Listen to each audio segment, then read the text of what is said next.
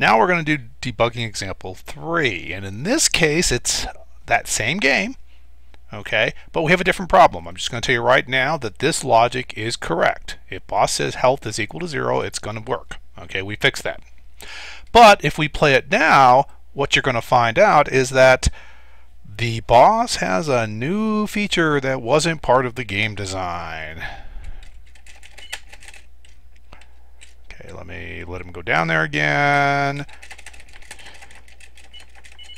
You notice there's just a bit more going on there than meets the eye. Okay, I can't kill him.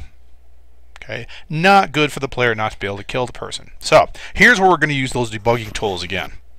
So let's go ahead and start up the game in debugging mode. Okay, so you're using that red arrow. So we know there's a problem. We're hitting him and it's not happening. So the first thing we're going to do is we want to display some information.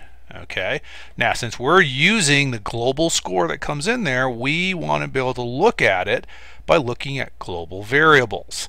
And you'll notice what we can see is we can see, among other things, the score, lives, health, all this good stuff. Okay, so we could see all that.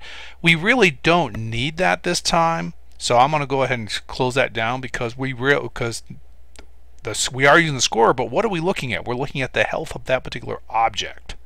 So what we want to do is we want to go and show the instances so we can get the number for the boss. Now we could also type boss, so let me show you that. If we go in here and we go show local variables and we're just going to type boss, there's our boss variables, okay? And you'll notice there's the boss's health, and it did start at 50, so we already know that. So what we want to do is gradually we want to get to where we think it ought to be, which is 5 times, okay? So make sure you click back on here. That's always a problem. Once you click over here, the game window is not taking any of your score. So 1, 2, okay, so far so good. It's dropping down 15 each time.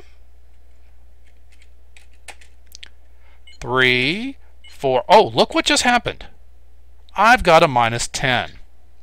So what's happening is it's not hitting 0, is it?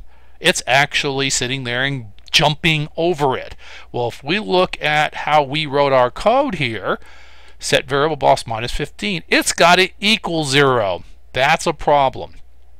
In general, you should never have it set to equal something, even if that's how you have it set up. In example 2, it was set to do -10. I purposely changed it to -15 so it would jump over 0 to show you this. If you sit there and set it equal to something and then change something else down around, maybe you have a power-up, okay, or an additional weapon that scores and that has a different amount of damage. Now you may not hit that particular number dead on the nose. So to solve this, what we want to do is not make it go equal to, but we want it smaller than. Okay, now technically smaller than 1 would be more precise, but typically we just put smaller than 0. Okay, and now if we run the game again,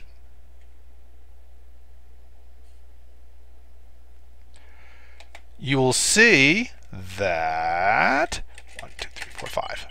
There's my 5. Actually, in this case, only 4. Okay, and I win. Okay, so remember, when you're testing for a number, you should always do smaller or larger, depending on which direction you're going. You almost never want to do exactly. Now, there may be times you want to do that. For instance, if I pick up exactly 5 gold bars, well, as long as there's no way for me to ever pick up 2 at once.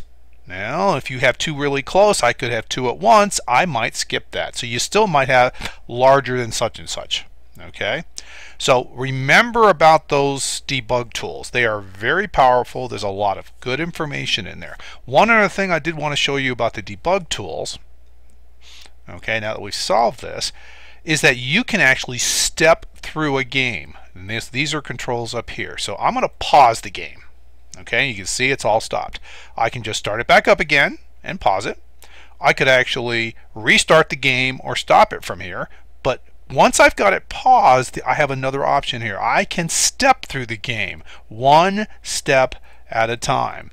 Now, remember that by default there's 30 steps per second. So this is not something you should do for a long period of time, but it allows you to see certain behaviors if you want to that specifically happen step by step.